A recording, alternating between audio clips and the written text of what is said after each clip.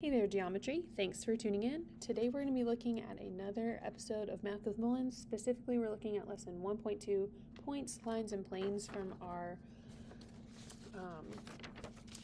curriculum in McGraw-Hill.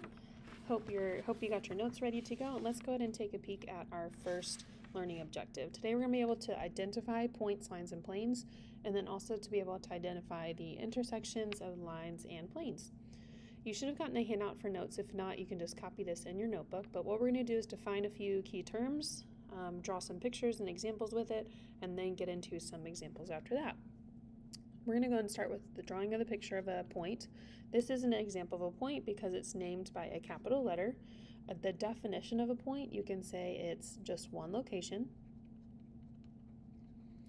It is not a shape or size. And it's named by a capital letter.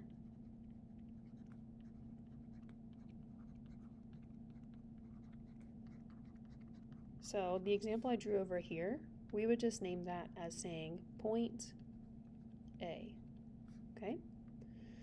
The next thing we're going to look at is a line. And a line can look like a few different things or have a few things drawn on there. I'm going to name this line with the lowercase m, but I'm also going to add some points to it. I'm going to put a point P and a point Q, okay? So a line can be made up with points.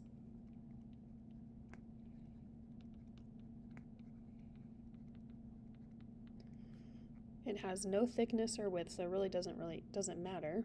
And really to name a line, it's just one line through 2 points. So we can name this line simply line M, or we can name it PQ with the little line symbol on top, or you can actually write out line PQ, but usually people like this short notation. You could also flip it and say QP with the little line notation on top, or just write line QP. Cool? Next up, we have a plane. Let's go ahead and write the definition first, and then I'll draw what it looks like. So a plane is a flat surface. Okay, I want you to think like 2D for this.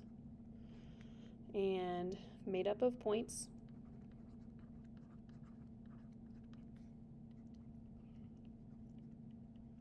That extend infinitely in all directions of the plane. To name it, you just use any 3 points that aren't on the same line. So let's draw a picture. This is going to end up looking sort of like a parallelogram.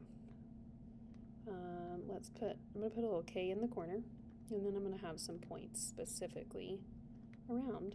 So let's do C, B, and then D, okay?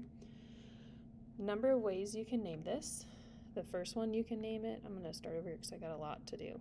Plane K, just the letter, that's the easiest one. But then you can also start doing a mixture of those letters. So plane C, B, D, or plane C, D, B, or plane B, C, D, or plane B, D, C. Any one of those combinations. You can even do DCB or DBC as well. Okay, so I'll write those as well. Plane D, B, C, and then plane D, C, B. You don't have to do all those for a test or quiz. One question might just say, name this plane using 2 different names, and just know that you have many options there. Okay. The next one, as we go down, there's no picture for this one because it's just a space. So a space is just a boundless 3D set of all points, and we'll talk about why it could be 3D here in a minute on the back of our page. And this can contain lines and planes. Okay, I'm going to switch over to my text box for this next one. Collinear can be points on the same line. Non-collinear, though, are not on the same line. Okay, so what that looks like is this. Maybe I have a picture of a line here, and I have C, B, A, but then I have like point E down here and point D up here. So I would say points A, B, C are collinear because they are all on the same line. Okay? Coplanar is the same kind of method we're thinking. Points on the same plane. Okay? So again, let's draw a picture here just so you can get kind of an idea of what that's supposed to look like. Again, we'll draw quadrilateral looking thing for a plane. I don't know why planes are quadrilaterals. Might just show you like different perspectives. It could be a square as well. So this is plane S with points P, Q, and R. Okay, so points P, Q, and R are coplanar. Notice the difference between coplanar and collinear. These are not on the same line. Sometimes they can be coplanar but not collinear, and collinear but not coplanar. All right, a few more things, and we'll flip it over and try some examples. Two lines are going to intersect at a point. A plane and a line can intersect at a point as well, but it could also intersect at a line, or a line. And then two planes are going to intersect at a line. And we're going to see some examples on the back of your paper to see how those look at. So let's go ahead and take a peek over there. Example 1, use a figure to name each of the following. A line containing point Q. So here's point Q. One way we can say that line is just line C. Okay, but there are other ways you can name this line. We can say this line is TR with the little line symbol on top, or RT. You can also say TQ, or QT, or RQ, or QR. Okay, a plane containing point S and T. So point S and point T are all within plane A. So I'm using this big letter A here in the corner. But if you wanted to name the plane something else, you could. Let's say we wanted to name this plane TRS.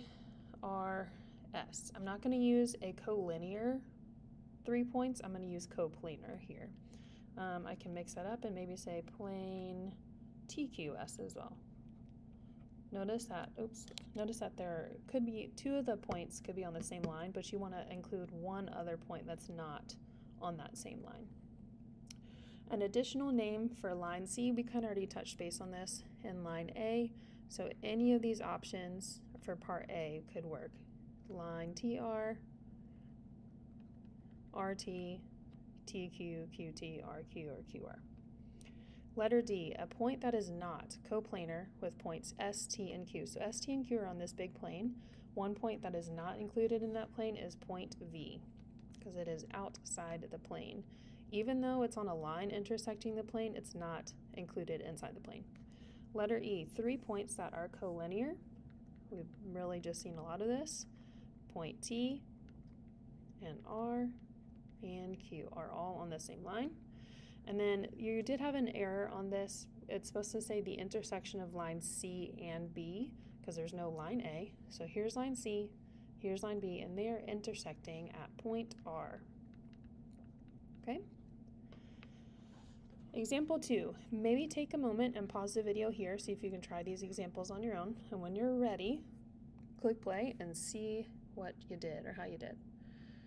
All right, letter A has 6 different planes, okay? And we're gonna name them all. We have plane P,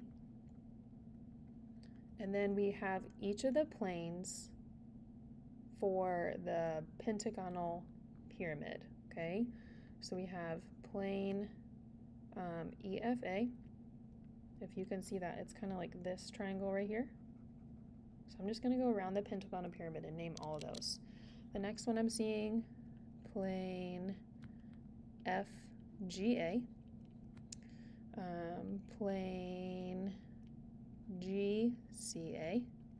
So that's 1, 2, 3, 4. Then I've got plane CDA.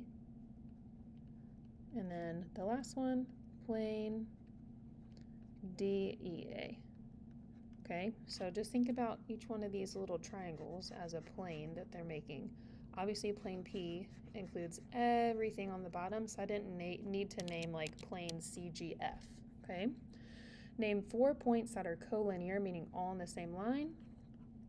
We should have tried points H, I, C, and F. Name the intersection of plane GAC and plane P. Remember what we talked about before. Planes and lines can be intersected at a point or a line.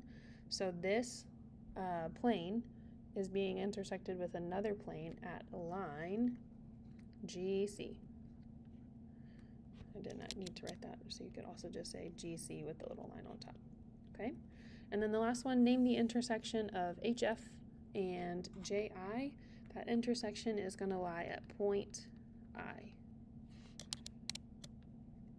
Okay?